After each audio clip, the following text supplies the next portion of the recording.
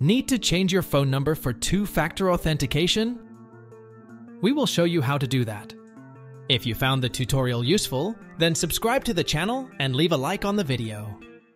So first, search up Twitch. Then click the first link. Now go to your profile in the top right corner and click Settings. Now go to Security and Privacy.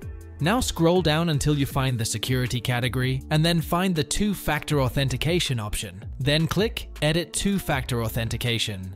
Now find the text message option and click Modify. Now put in your new phone number in this new bar right here. Since I don't have a second phone number, I can't put a new phone number in here. So once you've put in your new phone number, click Continue and then Verify. And then once you've verified that that is your phone number, you will have successfully switched phone numbers for your Twitch two-factor authentication.